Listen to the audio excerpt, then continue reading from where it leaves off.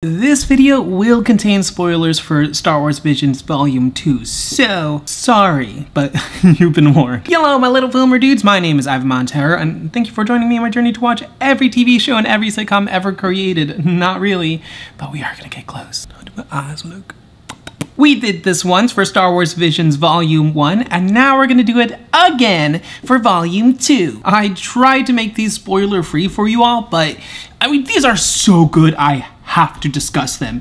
So here's what I'm gonna do. For those of you who haven't seen the show yet, but still want to know my ranking and my opinions before you do, I am going to do a brief overall spoiler-free mini review in just a few moments. Then you can skip to this time code right here. I will also have chapter time, so you could just look at that. But this is where I will go over the overall ranking and brief summed up opinion for each kind of. So if you haven't watched this series yet and care about spoilers, then you're good up until right about this time code. You're welcome. Okay, spoiler-free thoughts time. First, the art style. First and foremost, I want to say that I hated Star Wars Visions Volume 1. The full-on anime was not it for me. It was just not it for Star Wars. Those stories barely felt like Star Wars, not just to me, but to many people out there apparently. Not to dig on anime, but that and Star Wars don't really mix. I can accept these are non-canon Star Wars stories, so whatever the heck can happen, but I only liked about 3 or 4 of them. You can check out my ranking video in the card above somewhere. But I loved this volume. The different art styles, oh my gosh. My artist nerdy heart was having a feast. I just wanted to say that this volume did it for me. It truly did it for me, mostly. There are a few that weren't really intended for me, and that's okay, but they're definitely going on the bottom for sure. So yep, this is a pretty much a biased list, but it's not biased in terms of art, because again, art is subjective. So there might be some art that might work for you and some that don't work for the other you. But you know, some did for me and some didn't. But I definitely want to know your list down below. The Star Wars Visions moving forward, they should absolutely keep this differing art style format for sure.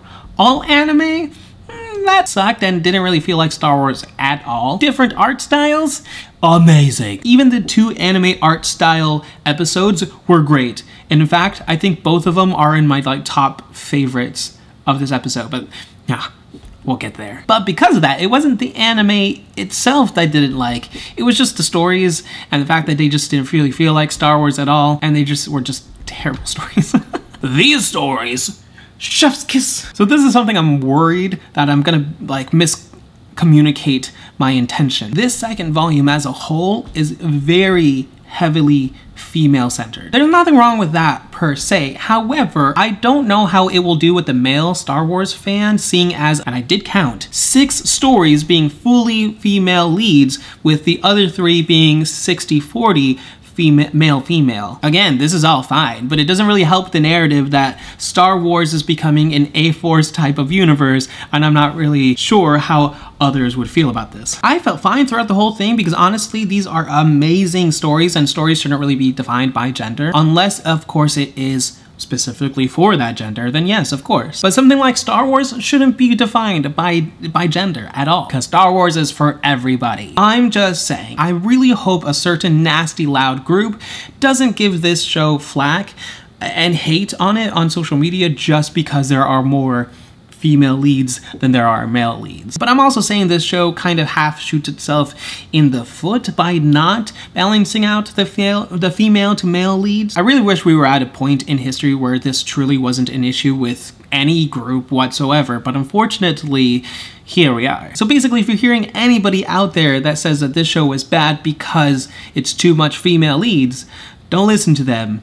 They're the wrong kind of person. This volume is fantastic, and I implore you to watch it. Honestly, this series kind of felt like a giant middle finger or a giant dig on the character of Rey. It's almost as if the studios were like, hold my bantha milk, I got this, and made better female-led stories than the entire trilogy series ever could. Next, there's a slight subtle commentary on capitalism and socialism within the show. I have my own opinions on capitalism and socialism. I honestly honestly think that that healthy capitalism is important. Work for your own money. You get out whatever you put in a type of mentality. It inspires determination, perseverance, and encourages dreams. However, I also think that being charitable and being good stewards with your money is important as well. Nobody necessarily has a right to anything really lest they actually work for it, but human kindness, morals, and ethics, we gotta help each other out. Socialism in the form of being charitable and humble enough to invest your money into others and invest into helping others, two separate ideas, is where I think socialism and capitalism works. In tandem, hand in hand. Of course, it's not all black and white. People are evil. That's what the show is kind of all about. A lot of people are gonna say it's full-on capitalism, which no, it's just called greed. This series has an overall well-done take on modern-day capitalism and socialism, almost to the point of communism, actually. It's rather subtle. If you're not looking for it, you may not even see it. You might just say, wow, that was really cool.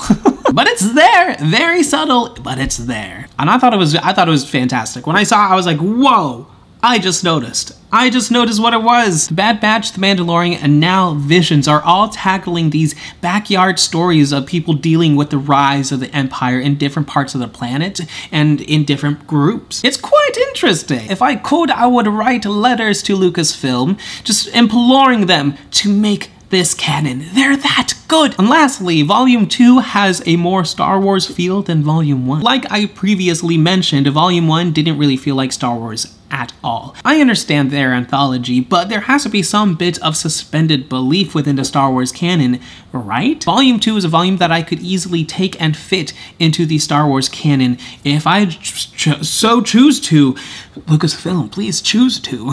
And the thing is, we would all believe it. Volume 1, no one would believe it. Not even a little bit. Volume 2 feels more like Star Wars proper than Volume 1, and I loved it. As a whole, I give Star Wars Visions Volume 2 an 8. Technically, the averages should be about 7.6, at least of the ratings that I gave it, but I like it so much, but I do agree that some of them were not that good, so 8 is where I'm landing. Okay, now time for the ranking. Spoilers from here on out.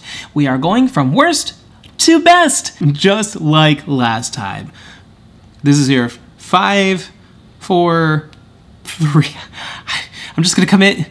It was stupid, but I'm gonna commit, and that's it. You're done. Spoiler warning, done.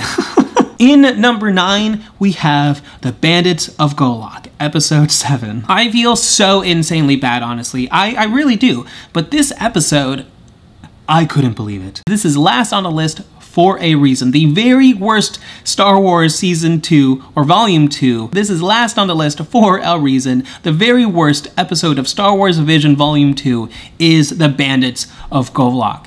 I had even watched these late in the day, but I was so insanely bored watching this episode that I actually fell asleep for just a few minutes. Just a few minutes. I couldn't even rewind because I was just that insanely just done with this episode. I got the gist of it, but I just, from the very incomplete look of the animation and the lack of a good story, the episode was just too fan-filmy to me. I just didn't like it. I tried to rewatch it the other day just to make sure, and I just couldn't do it. I didn't want to do it again. It's so boring. However, I feel this might resonate with some others, perhaps, but it's not enough to garner anything more than a 5 out of 10 for me. Which, if the last one got a 5 out of 10, hey, we are off to a very good start. In number 8 is In the Stars, episode 3. Okay, when I saw the trailer to Star Wars Visions, there were a few art styles that I was like, whoa, huh, interesting. This was one of them. However, if I were ranking art styles, which would be unfair because everyone has different tastes and there are different art styles for those different reasons, so we're gonna be unbiased with the art. This is gonna come up again later, trust me. But art-wise, this one is gorgeous. It's not my preferred method of art consumption, but I can totally get behind the art style because it's just so pretty to look at. For 15 to 16 minutes, it was all right.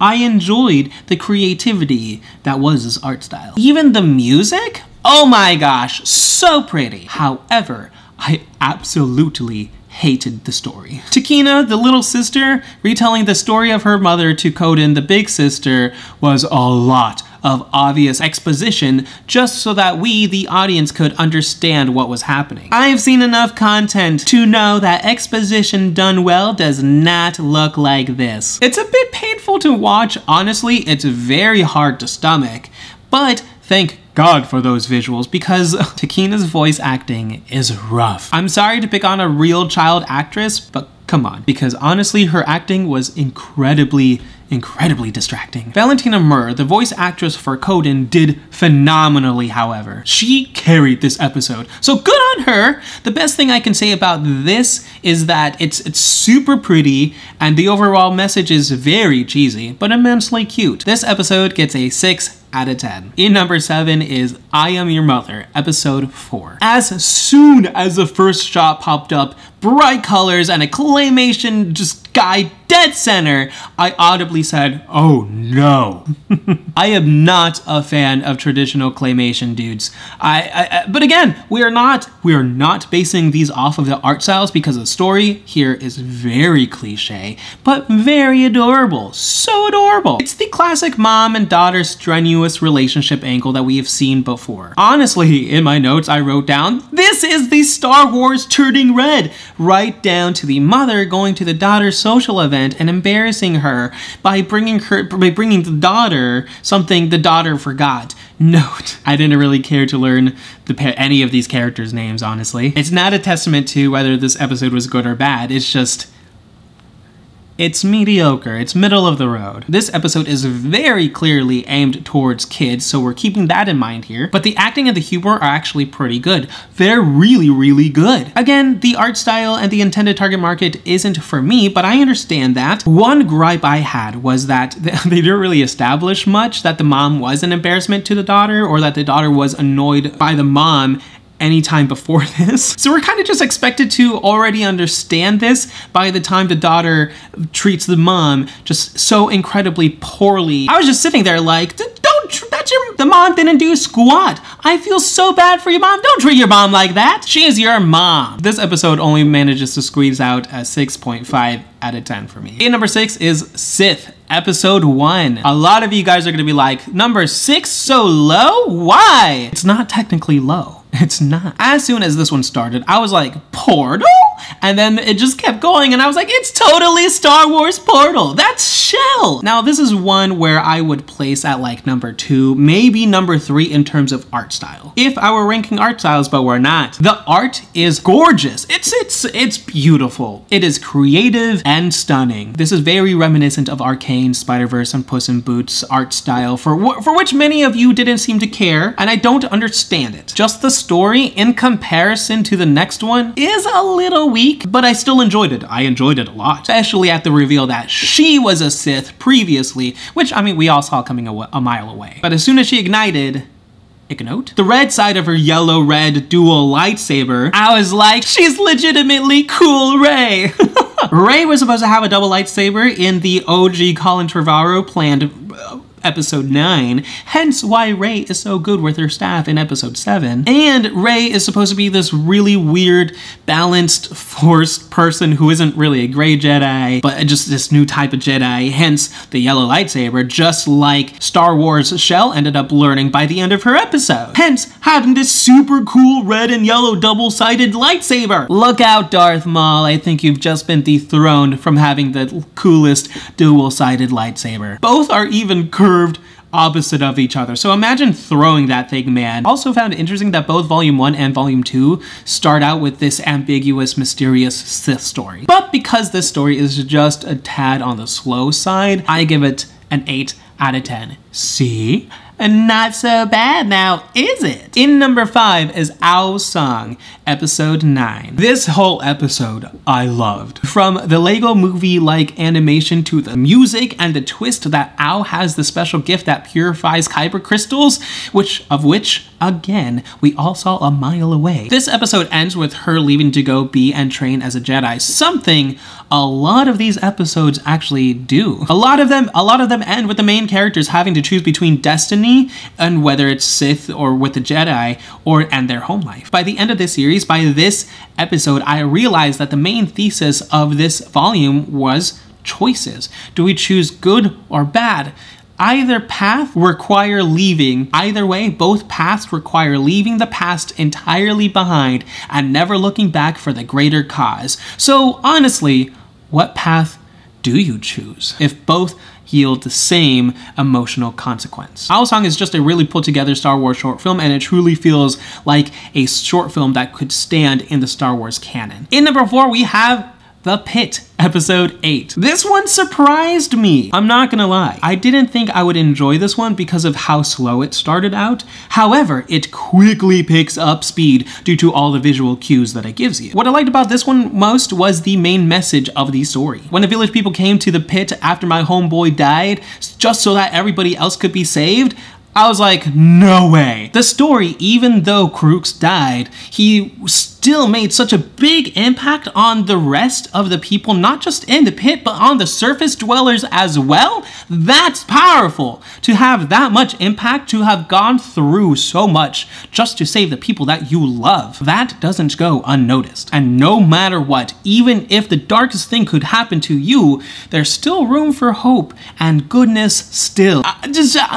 What an encouraging message! But also, as a community, why not come together and help those who are beneath us? Let's help our fellow people out of the pit and bring them to our level. Our as in someone do that to me.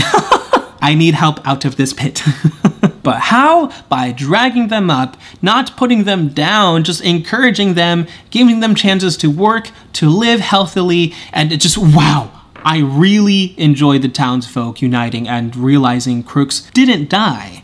He still lives on in everyone's minds and hearts rent-free, and that deserves a 9 out of 10. Ho ho ho, a 9 out of 10, we're only in number 4.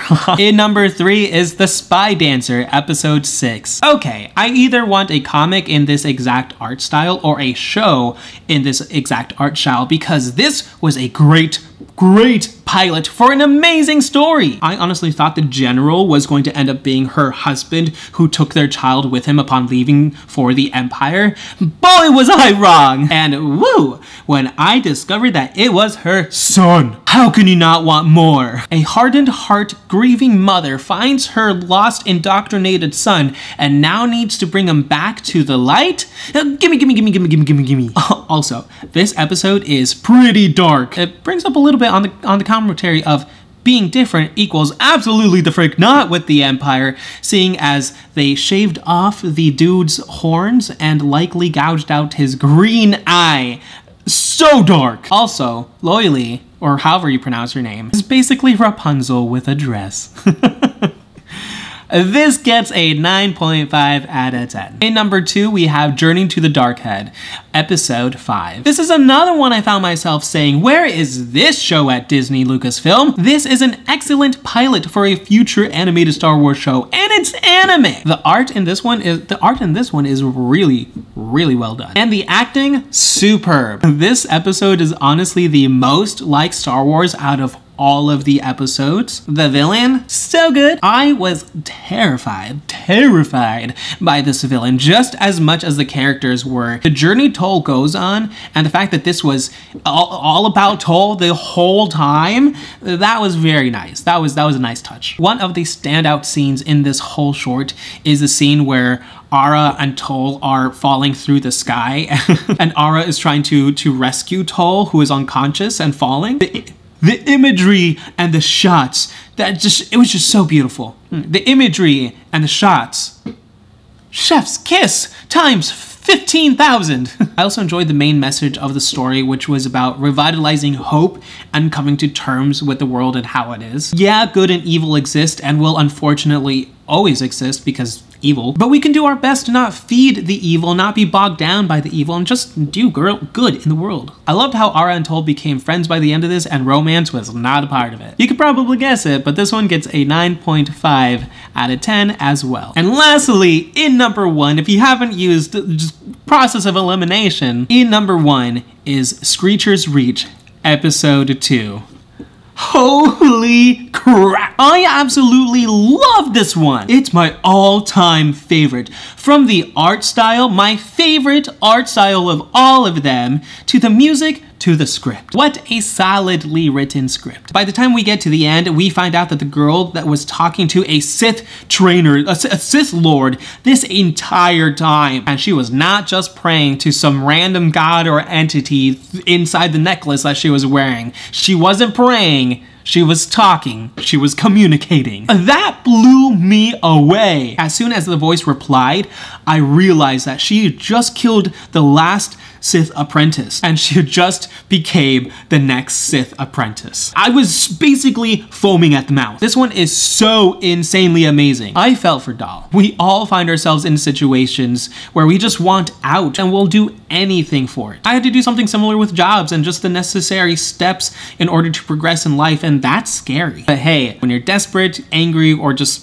plain depressed, you do anything to get out of it. And Dahl did what she had to do. But dang, the Sith Lord saw the vulnerability inside of Dahl and manipulated the bad thing to seem like the best good thing for her. Plus, the seeds were right there. I never saw it coming. I should have seen it coming. I should have seen it coming. That's how you write a good plot twist. Of course, there's not really anywhere else to go, but this gets a 10 out of 10. This episode was perfect. Well, that was it. Have you guys seen Star Wars Visions Volume 1 and 2? If you have, what are your rankings for Volume 1 and what are your rankings for Volume 2? Try to be unbiased toward the art style with these. Just focus on the stories and focus on what really resonated with you. And sure, art can play a part into it. You can check out my channel below for more ranking, reacting, reviewing, and theory breakdowning. My sushi media links are in the description below, as well as my link to my Patreon, so go ahead and make sure you check that out. You're gonna get a lot of special Patreon perks, so go ahead and make sure to read the tiers. But you also get videos way earlier, at least reactions at least. Once again, my sushi media links are in the description below. I am a freelance photographer, graphic designer, and screenwriter, so if you have any needs in those areas, check out my website down below and let me know. Once again, my sushi media links are in the description below, and I will see you next time. You've just been Montified.